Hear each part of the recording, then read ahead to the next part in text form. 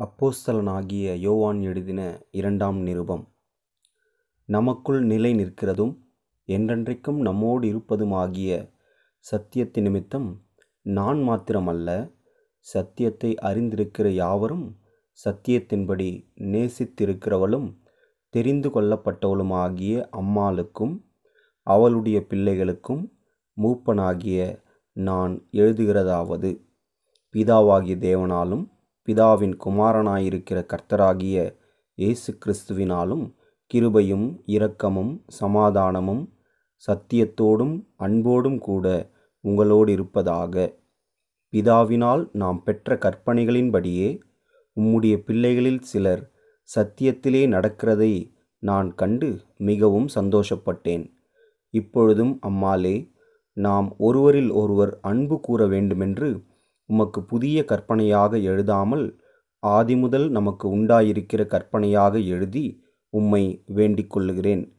நாம் அவருடைய கற்பனைகளின்படி நடப்பதே அன்பு.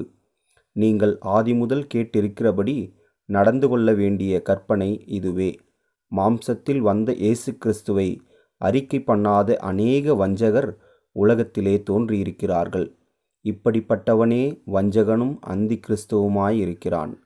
உங்கள் செய்கைகளின் பலனை இழந்து போகாமல் பூரண பலனை பெறும்படிக்கு எச்சரிக்கையாயிருங்கள். கிறிஸ்துவின் உபதேசத்திலே நிலைத்திராமல் மீறி நடக்கிற எவனும் தேவனை உடையவன் அல்ல.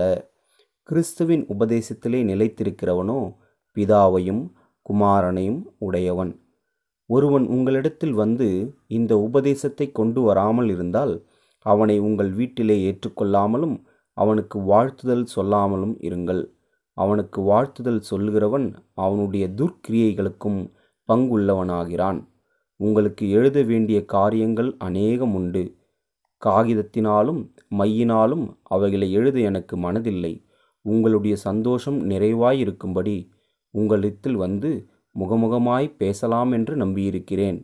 தெரிந்து கொள்ளப்பட்ட உம்முடைய சகோதரியின் பிள்ளைகள் உமக்கு வாழ்த்துதல் சொல்லுகிறார்கள். ஆமேன்.